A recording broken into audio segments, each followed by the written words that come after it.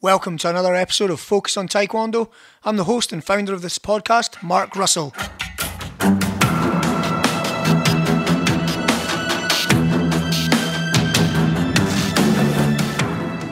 Have you ever wondered what it takes to get your black belt, win a tournament, perfect a poomsae, or defend yourself in the street? Well, here at Focus on Taekwondo, we intend to help you find those answers. We interview top professionals in their field, including masters, athletes and coaches, to give you an insight into what it takes for you to be the best you can be at this modern day, ancient global martial art and sport that is Taekwondo.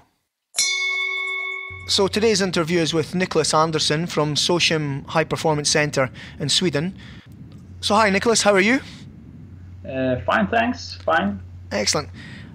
So you've just recently returned from the World Cadet Championships in Egypt. How was the event? To be honest, I must say it feels good to be home, good and back to civilization. Been in Egypt sometimes, both for Junior World Championship and some other G-class tournaments. And it's a little sad to see that the country has had a lot of problems, and it has made a big effect on the structure in the country, I think. Okay. It's a lot of trouble with the organization. There were not that many tourists. We were in Shark el Sheikh. So it was overall with the team. The cadets enjoyed it. They had some good time. The competition went on smooth, but they had some problems with the hotel and food. Some in the team also get ill. They were puking, maybe get some bacteria in them. Right. So it was a mixed feeling. Yeah. Okay. And so, what age of children did you have out there then? The cadets. What age? Just to tell the listeners. Yeah, the age is between 11 and 14, but most part in our team maybe 13, 14 years old. Okay, yeah. Okay, so, I mean, the event itself, as in the competition, how did your guys do? And was it the standard quite high? Yeah, my feeling, and it has been like this since they started with cadet events. It's actually very, very, very high standard. Many of the cadets actually fight almost like seniors fight, but wow. Just the lighter.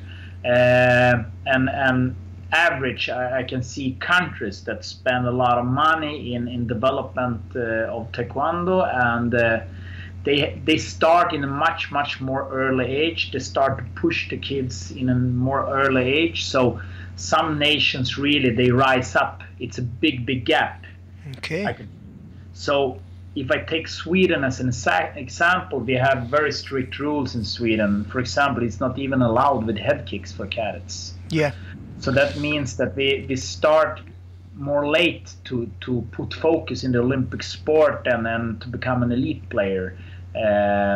Most of the ones, we had now, they have been competing international. We have some international medals, like in Dutch Open, President's Cup, and so on. But anyway, we have not been competing that many years with these kind of rules, and so I think the gap is higher in the cadet level. So, do you think that Sweden will change the rules to help, actually, or do you think it's a good idea not to change the rules? We need to do that. I think the whole world needs to adopt, since Taekwondo developing so fast, and actually we put in some suggestions for rule changes to our sports federation and the authorities that decide things in Sweden, because we need to be able to compete the same way as we fight also international. Yeah. And it's many times it's a shock for the kids. Head kicks, boom, boom, boom. You need to build in a reaction in the spine. You need to work many years and have the same possibility. So yes, we need to change. Okay. Yeah. So are you happy with the performance of your athletes? To be honest, overall, I think they did a good job. We Excellent. didn't expect that much. The closest, sadly to say, but we took a quarterfinal that was actually very close to get medal. But yeah. overall, good experience. It is good experience, yeah. I mean, I'm sure they'll come back stronger the next time. Yeah, of course. course. They have new thinking. Yeah, good. Yeah. Okay, good, excellent. So, obviously the introduction didn't go into a lot of who you are. So, I would like you to kind of go back into a little bit of your history, your backstory, and tell us how you eventually got into the position that you're in, and how you set up your high performance centre, and also started working with the elite side of Taekwondo in the Swedish national team. Sure, I like that kind of question. Good. Everybody has a story. Yeah, definitely. My story is maybe a little special. Anyway, I must say now I started with soccer, and I started with ice hockey. This is all the typical sports in Sweden. I did soccer like 7-8 years, was pretty good in that, and I did also ice hockey. But at the age of 14, and it was very late if you look at modern times, I get into contact with Taekwondo. And mainly it was because it looked cool. Okay. Mm-hmm. Yeah. It was more, the picture of martial art at that time was more street fights. Oh, you were a cool youngster, wanted to impress friends and gain some respect and blah, blah, blah. So that's how I actually started with Taekwondo. I liked the kicks and the action. Taekwondo had a tough, image. That time when you did Taekwondo, everybody, oh, this is cool, more like maybe MMA is now. Yeah. So I started with that, and directly when I started with that, I find I liked the training, even if it was more traditional Taekwondo that time. Okay. We did the push-up on the knuckles and the hard, remember the old school training. But what I liked is that it was an individual sport. And I've always been very egoistic, and for me to play in a team, it didn't really fit that good. So when I find out this is an individual sport, I can. What I do is I gain results, and the losses I have or the belts I take, it's up to me. Yeah, so good. Yeah, that's a good point. Yeah. And actually, at the same time, I stopped with soccer and ice hockey, and even I did a little tennis. But I stopped with everything, started with Taekwondo. That time we trained in a gymnastic hall, small areas. We were maybe 20-30 people doing Taekwondo. We had one girl doing Taekwondo. It was very special. Yeah. Kids, nothing. It was a sport for youth. Kids between 14 to 22 years old. Mm-hmm. And the old school, I had even long hair, and I have like my hair in a special way. I was a youngster, And, I'd love to see those pictures, eh? Laughed, but it was cool. What happened when I turned 19, I took my black belt. And up to that time, actually, our club did not really. We had more traditional training, mixed with POMs and self-defense and just kicking pads and blah, blah, blah. The club was not successful at all. We had, in the northern part of Sweden, we were like the third best club in northern Sweden. But when I took black belt, we were maybe 60, 70 people. Wow. It was 98. And then the head instructor, he decided to move to another city and for studies. Okay. And the hierarchy system in martial art is the one with the highest belt is taking the class and taking the club. No one really asked me, can you be in charge of a club, and how are you as a leader? No, you have the highest belt, finished, no discussion. So I was standing there, 19, didn't even know what to do with my life, finished school. So, but I saw a challenge with it, and I decided now I want to do something. Then I changed the name of the club. It was originally Skellefteå Taekwondo Club. It's the city I live in, is Skellefteå. Okay. All Taekwondo clubs that time in Sweden had like the city's name. Stockholm Taekwondo Club, blah, blah, blah. Yeah. But it was like a fashion. Everybody wanted to change the Korean names. Right, okay. So we changed to SooShim, and that's another story why we choose the word SooShim. But SooShim Taekwondo Club, and we changed logo. And that time I looked at many other sports, and I find out one key point. If you're going to grow, we need our own facilities. We can't just be in gymnastic halls, and because there is no really club feeling. You know? Needs to be specialized there, yeah. And be able to decide when you want to have training, be able to train more and have some freedom. So we actually got own facilities. We get some help with the government in our city. Wow.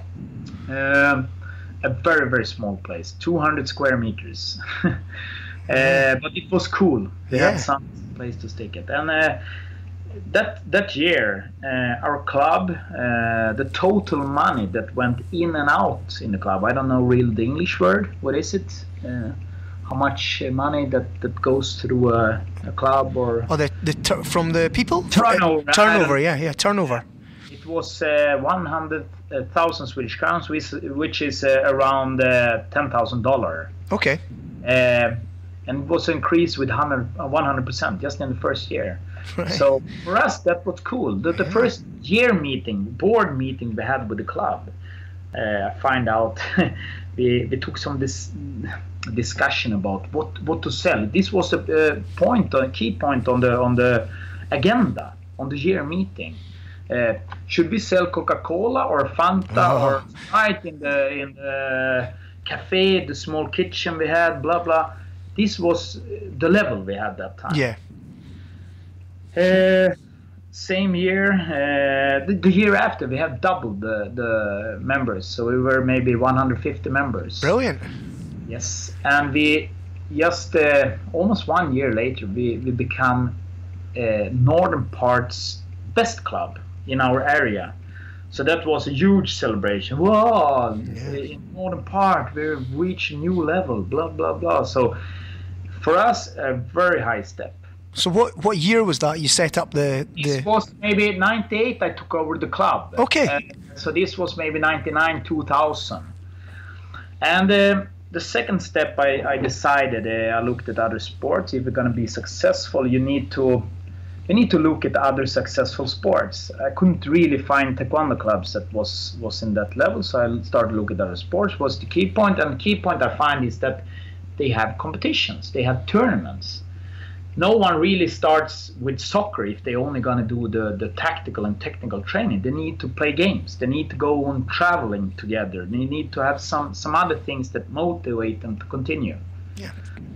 Test them, yeah. And normally, in many sports, it's natural. If I start with volleyball or basket, I know that when I start, I compete. This is one important key point. So we started to bring a system that everybody that started with Taekwondo, they compete. And to raise the level, I started to compete a lot by myself.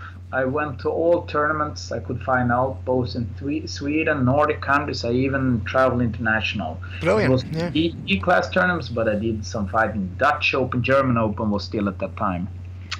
Just to send signal to the rest of the club that this is the most fun thing, and also same time is education. So going from traditional Taekwondo to start with Olympic Taekwondo, sport Taekwondo, for me this was an important step. So everybody, when they asked me who was teaching you Taekwondo, sorry to say, but I have been teaching myself, visiting clubs, training camps, blah blah, creating my own system. But I think if you have the basics that you've learned in the traditional side, then it's not easy, but it's easier if you've got that traditional values in a sense, I think so too. This is maybe we come to this area a little later in the talk now, but yes, this is maybe even one thing I'm missing at the modern time. But for me, it was a good basic to have. Mm-hmm. And anyway, what happened is that 2003, I ripped my crossband ligament, wow. ACL, but not by Taekwondo. I did it because I went back to soccer. I played soccer and smashed it. Yeah, it's a dangerous sport. It's a dangerous sport. Yeah, dangerous. Everybody asks, Taekwondo, martial, it's dangerous. No. It's not really that much injuries if I looked at it. Yeah, no, you're right. So I ripped it. This was just some months after I did my last tournament was Dutch Open. So what happened then is that I was not just a coach that did my own training. I could fully focus on my students. And what happened that year when I had this injury, the club level went straight up. The members were increasing, the level of the fighting increasing, and it was just some years, 2 years after that, we become actually the best club in Sweden. Brilliant. Yeah, it's a good achievement, huh? Yeah, it became like a dream. You were thinking, this is stinky if it can be maybe number 3 in Sweden. So we created an elite team, and we started with kids training, adults training. We started slowly to build our center. We actually took it in 4 steps. We have been, first step, I think we did the building maybe 2003. We built it maybe 100 square meters more. Then it has been some steps. So everything, the whole package just was developing. And to speed up a little now, we set a dream. Think about if we someday in the future maybe can take 1 international medal. Just 1 medal at Dutch Open or something, or maybe have 1 in the national team that take a medal somewhere. So if I now speed it up until we have now 2017, what has happened with the club development is that we now have 650 students. Oh my God, that's amazing. Yeah, we have a turnover, $80,000 US. No, 800. 800, right? Okay. $100,000. We take between maybe 30 and 40 G-class medals every year. We have been taking around 20 European medals at European Championships, cadet, junior, U21, and senior. We have been in 2 Olympic Games now.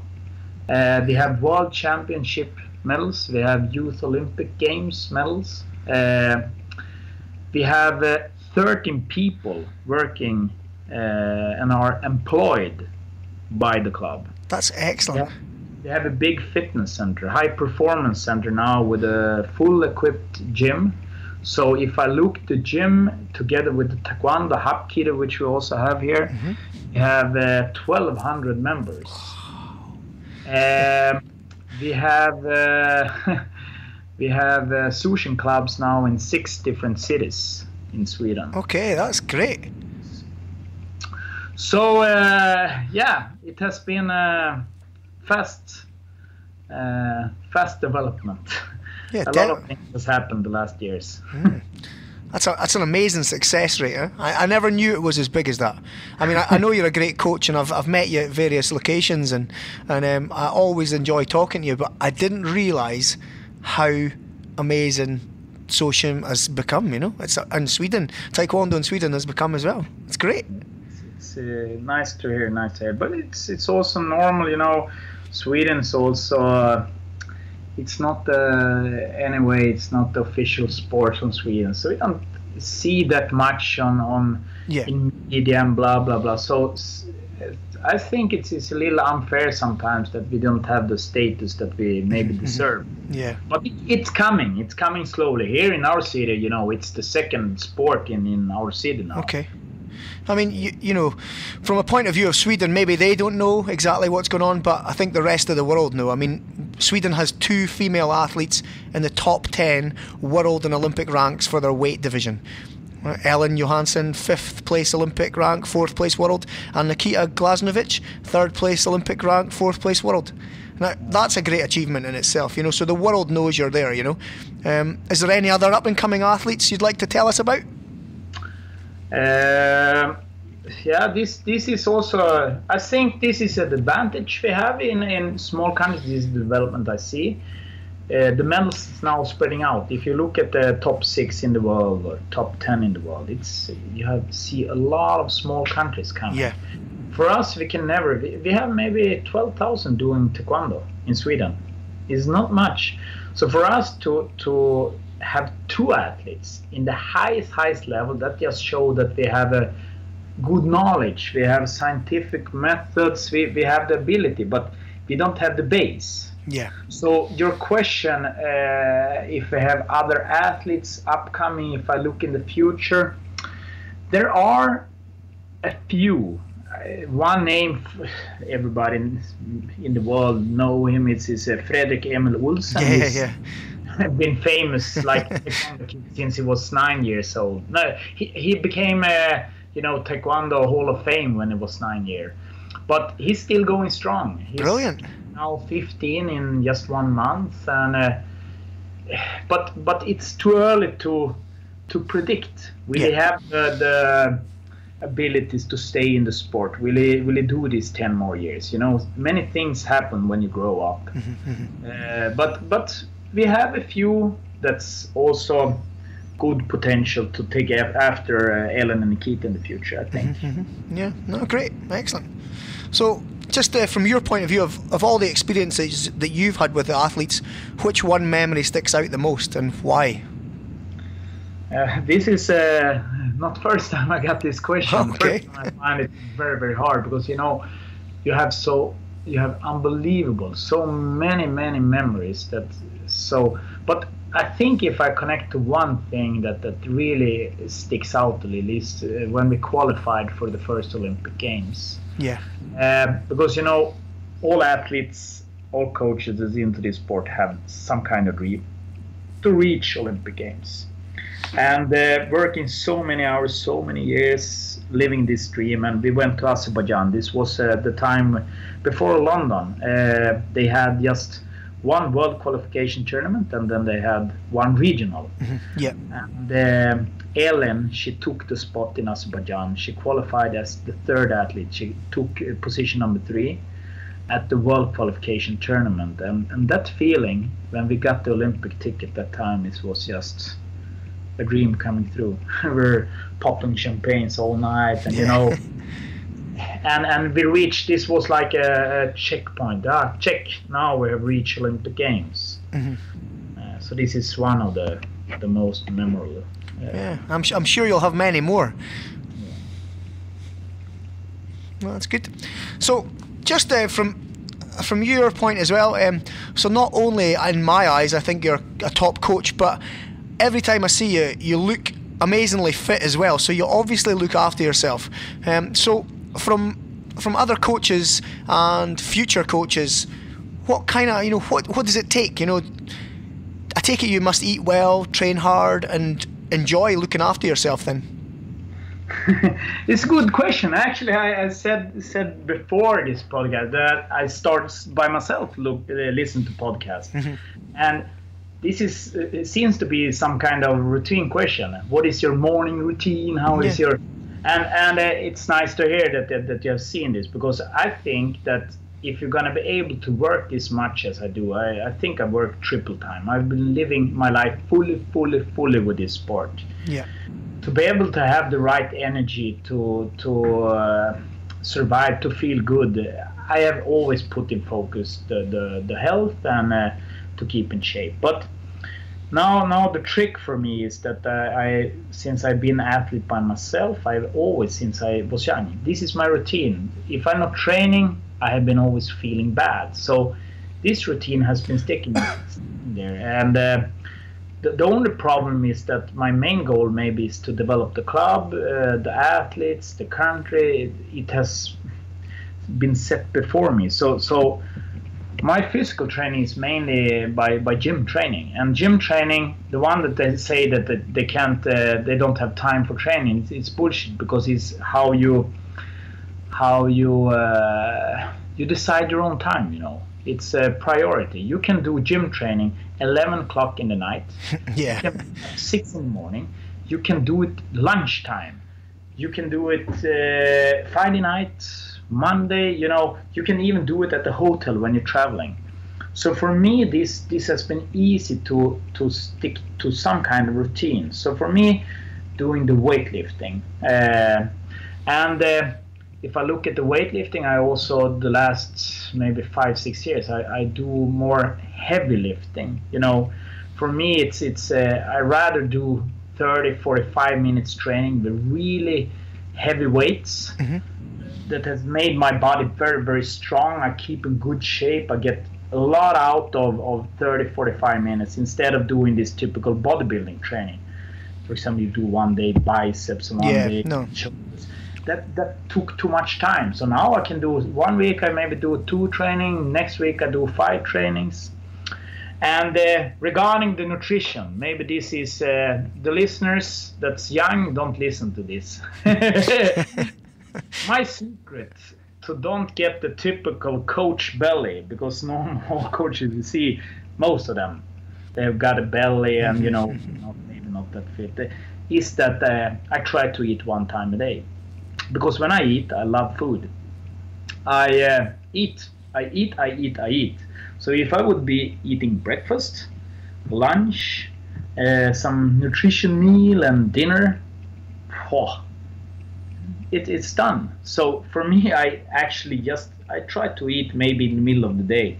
Then I eat fully. Yeah. And I drink to keep my hunger away. I drink maybe 15-20 cups of coffee. Okay. I need always to explain to my athletes that you can't look at the coach in this way. This is my way to balance my weight. If I would be training 15 times a week, I would be destroyed. Dehydrated, destroyed, no nutrition, maybe becoming sick, injured. But I feel very good. I keep my weight, and I since I do weightlifting, I keep my body strong. So I have actually found a system that's working for me. Yeah, no, it's good. I mean, the recommendation is that everybody need to find their own system that's working, and the athletes they can't copy a coach in that way, because we live another life. Yeah. I mean, I listen to, as I've mentioned before, I listen to a lot of podcasts, and one of the ones I listen to is Starting Strength, and they go on about, that men should lift quite heavy and, not so much repetition, but more for strength rather than for power, because obviously as we get older, the power disappears, so, the strength is important to stay there, so it's good.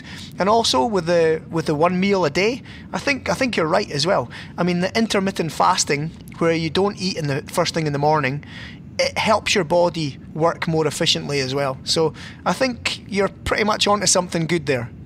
Yeah, and in the end, everybody needs to find a way. As long as the weight is stabilized, and you don't gain weight, you don't lose too much weight, and as long as you feel good, you have energy, you feel strong, then I think you find a good system. Yeah, definitely. But too many coaches, sadly, is that yeah, we know about them. claim that I don't have time. Yeah. This is typical, and I don't believe in that system. Yeah. Well, so looking back on the Taekwondo side of things, without giving away any team secrets, obviously, well, maybe just a few, what kind of things are you working on with the recent rule changes? It's an interesting question, and I would say, first of all, I think I'm now 39 years old. I still see myself in the mirror. I look at a 25-year-old, but this is another question. The thing is, people ask me, what has the key points been for your success? And I think one thing is that I've been learning myself. It's not. I have never had another coach that have teach me. So since I have been so open-minded, for me, all rule changes that have happened now in modern Taekwondo, I love it. I'm not saying that I love how all Taekwondo have developed, but for me, changes. Yeah. This I love. So if you look at all the new rule changes, just from Beijing until London, they did 20 rule changes. London Olympic Games. But from Beijing now No, from London to Rio, they made 20 rule changes, but just from Rio, it was 1 year ago. Mm-hmm. In 1 year, they made even 20. I think now it's 23 rule changes. So you see, it's just popping more and more. So to answer your question is main thing now with Olympics. Well, I think and the big change has been that they took away all kyongos, all warnings, half minus, and they added just a gamjeon, 1 minus directly. And they also increased it to maximum 5 gamjeons, 5 minus points up to 10. So this has been a very, very important thing for me to try to minimize the amount of gamjeons. It can feel a little, negative way to look at sport, how to minimize punishments, but it has so many effects. If the referee handle out 10 gamjeons plus 10 gamjeons to that, it's 20 points that they can decide of. So to minimize the gamjeons, to look what cases now that give you gamjeon minus point. This is one thing, and also how to use this so you can create gamjeons for your opponent. Yeah. Mm-hmm. You can create situations where the opponent can punish if you're a smart fighter. And instead of sometimes you for me it should be normal how to search the points, But we have also some electronic hose. We have 2 different brands. Some is very hard to score on. So instead of just looking how do I take 2 points on the Hogo, maybe I can also look at how maybe can I create systems so the other one get 2 gamjeons. Yeah. It maybe sounds destructive, but this is the way the sport has developed. Yeah, so definitely. Big key point. Okay. Yeah. And second key point now is since they changed also to 2 points to the body, it has for me it feels more like it opens up also for the little shorter players, the little more explosive players, because my thinking the last 10 years has always been to train my athletes the best way physical.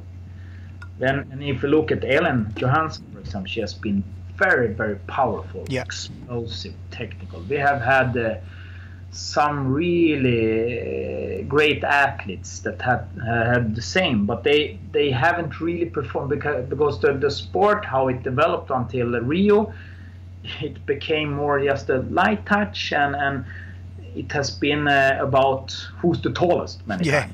Tallest and flexible.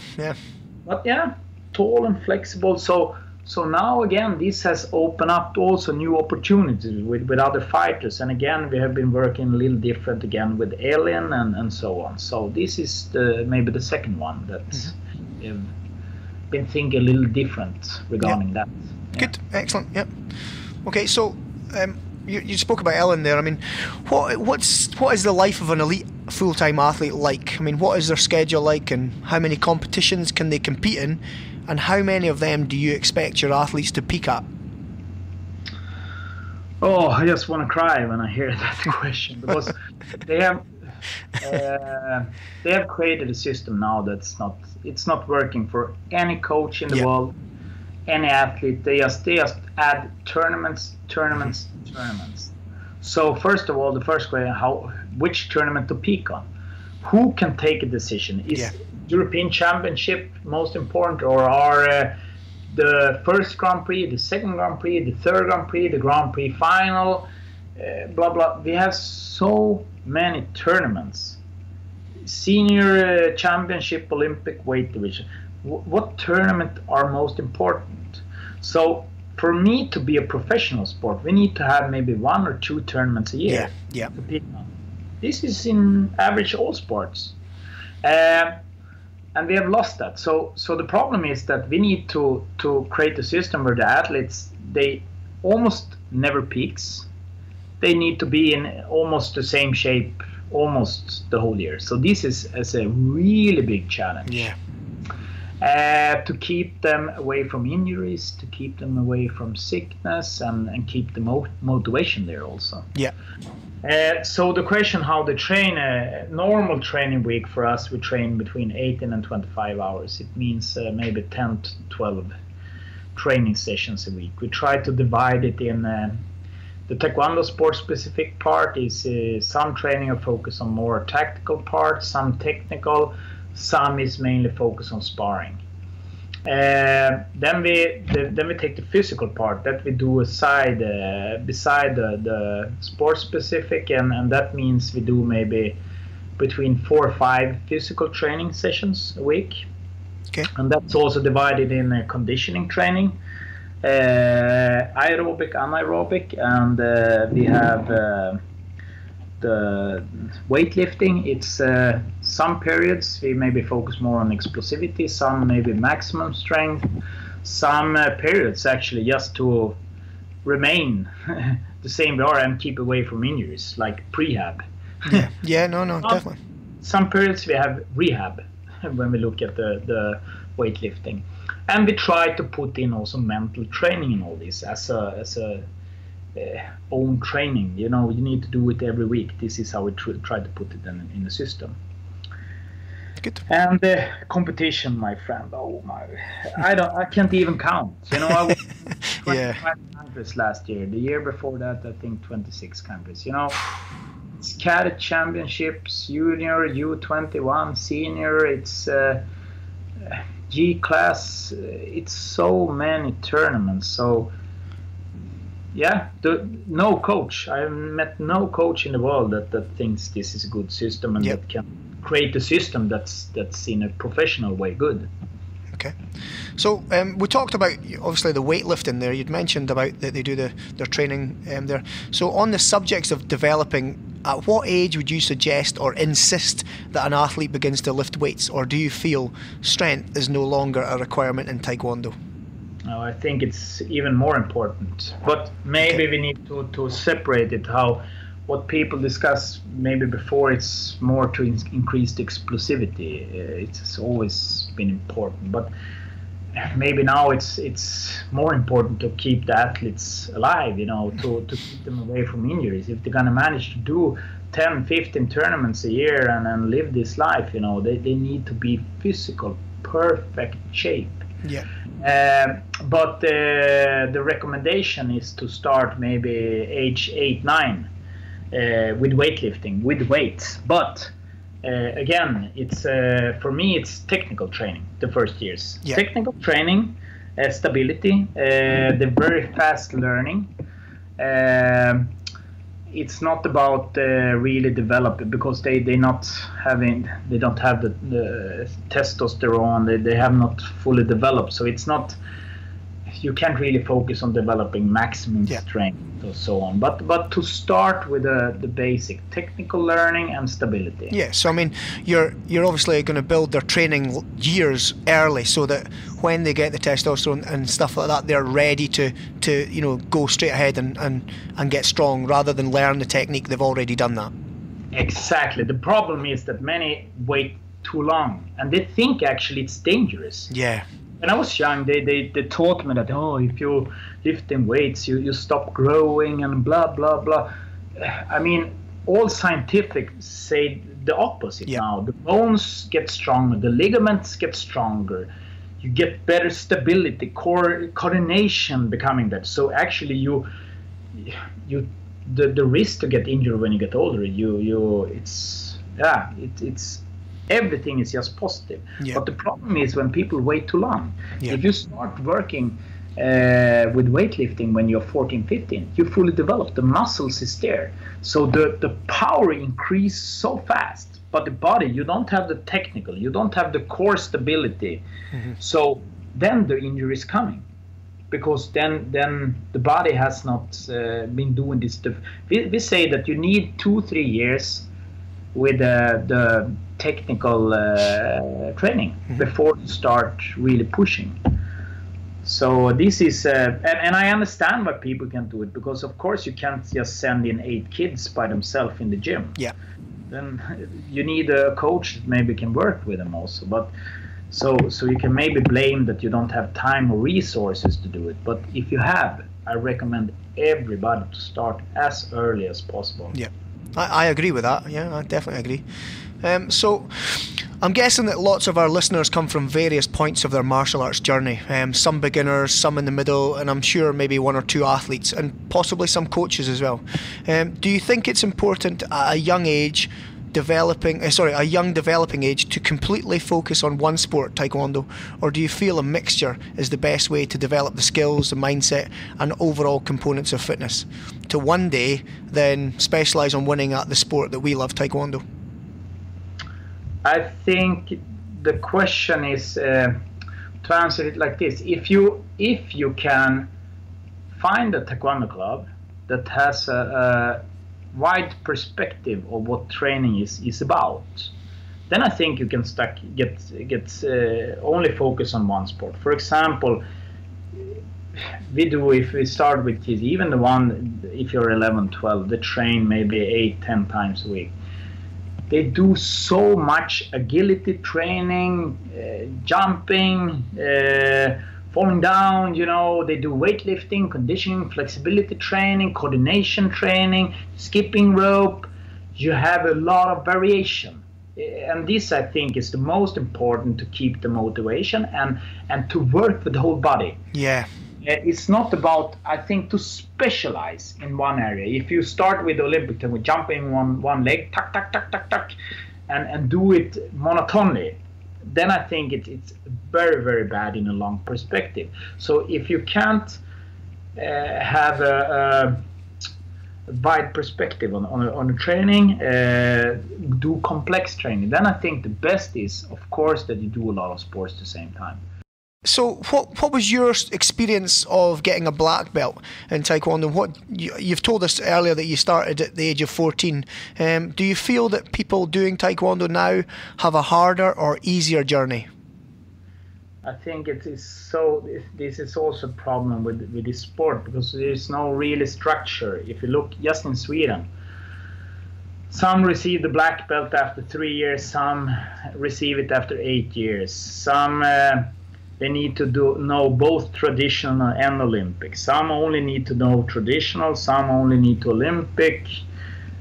So there is no real structure, and I can't see that it's any big difference from when I started. It's always been different, but it's mainly up to the club to set a structure. If I could wish, I think the black belt, yellow belt, this is education.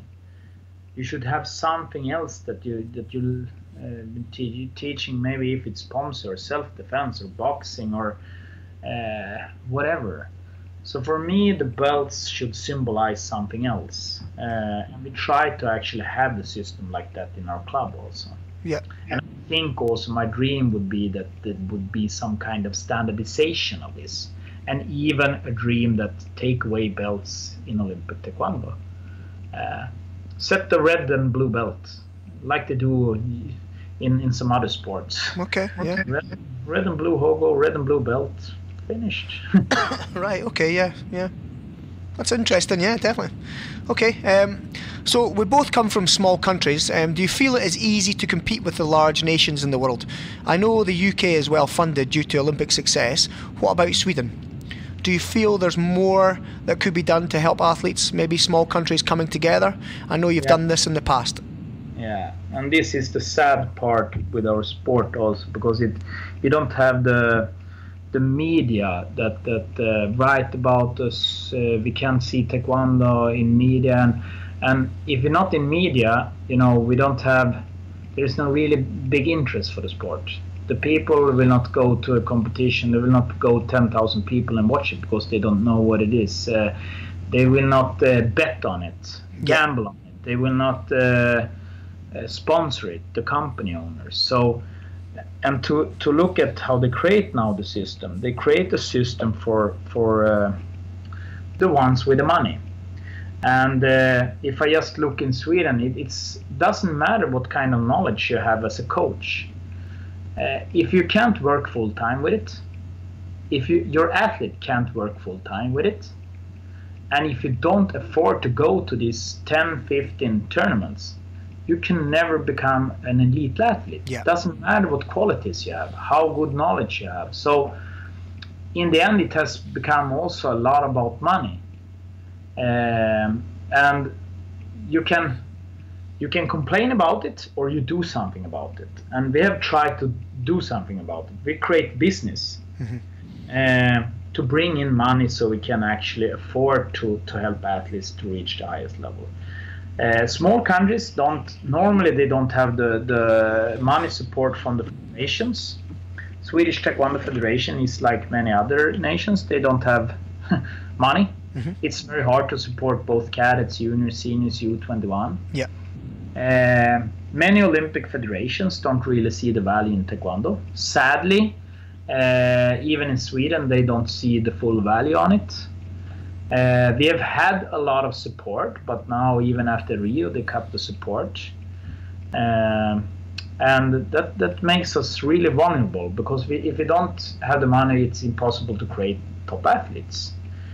So I think a lot of countries suffer the same way, and I don't really have an easy answer how to solve it. My only recommendation is up to the club. Start thinking like a company, how to bring in money, not just about how to train. We need to have the combination. Yeah, no, I get that. Yep. Okay. So saying that, which country would you say is leading the way in the senior game of Taekwondo, and what is it that gives them the edge? If we look at the big mass, because you can see it in two ways. You see it the quantity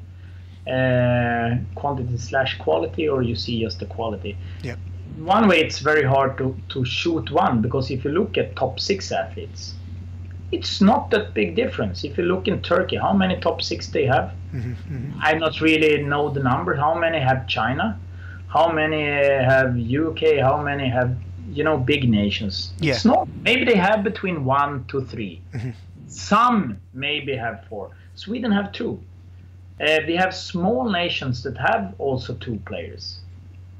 Belgium have 2, and small countries. So in the top 6 or 8, it's almost the same. But if you look in top 32, then you see clearly the red line between the ones that have maybe 15 people in the Grand Prix system, top 30. It's the nations with money. Yeah.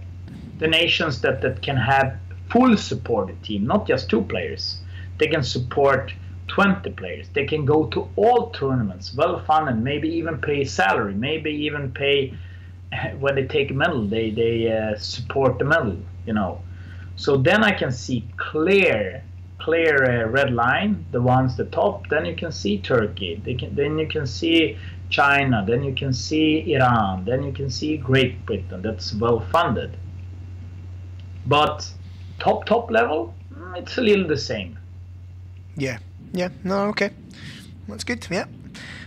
So for people looking to improve, is there any resources that you would recommend, or training camps around the world you feel could help them on their global or on their goal to Olympic gold?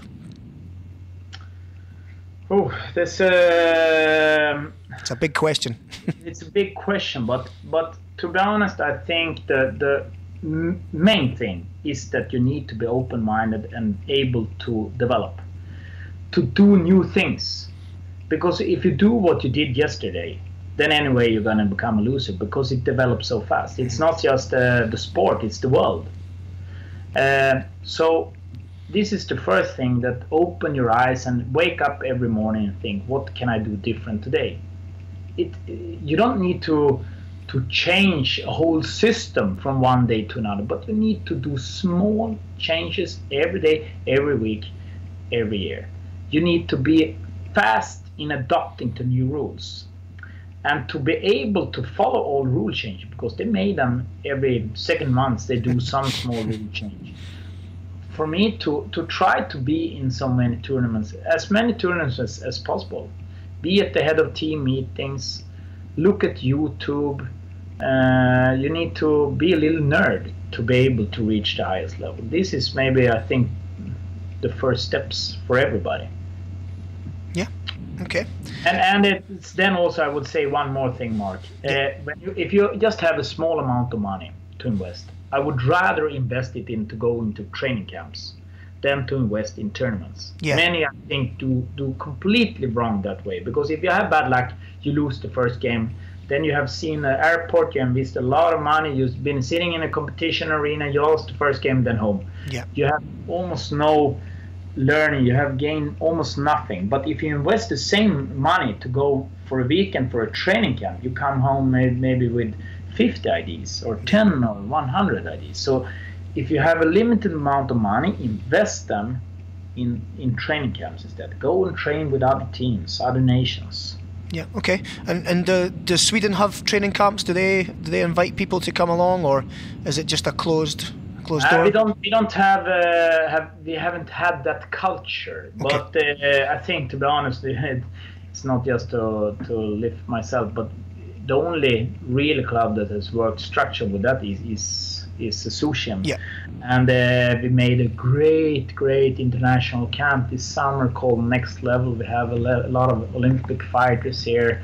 It was a good gathering. So this, of course, if I could here in this podcast, invite you, everybody welcome. Yeah, what I'll try and do is when we put the podcast up, we'll put the link to that training camp, if you want, on our website. Sure. Okay. Love it, yeah. Excellent. So one last question, all right? This is an interesting question. What is it that makes Taekwondo different to other martial arts, and how would you describe what it takes to be a black belt? Oof, okay, I'm gonna try to summarize it shortly. For me, I think that the big difference in Taekwondo have been, for me, it has been speed and action. Speed and action, same time as it has not been about creating blood, killing people. That has meant that it's a sport for everyone. Some martial art you need maybe to be very, very special mindset to be able to take all the beating. But this is a good combination. The speed, the agility, the complexity of the sport, and gather with also that it's a human sport, I try to make a little bit comparison to maybe Olympic fencing.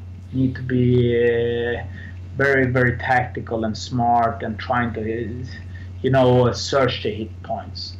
So also that Taekwondo developing very, very fast. I can't find any other martial art that has had this development that Taekwondo have had. So this, I think, is a very, very good thing overall for this sport. Yeah. And the second thing, to be a black belt, I think the main thing is that you need to be able to handle tough situations. You need to have a structure, not to give up. You need to decide. Everybody can be a black belt, to be honest, but you need to have the mindset for it. You need to work many, many years. You need to be able to struggle. So that's also a cool thing, that everybody actually can reach it with the right mindset. Yeah, I totally agree. Yeah. So Niklas, thank you very much for this interview. I'm wondering how can people get in touch with you or your centre? What's the easiest way to get in touch with you? Nowadays, we actually worked yesterday with a social media policy for the club. I would recommend Facebook, Niklas Andersson. Search for SooShim.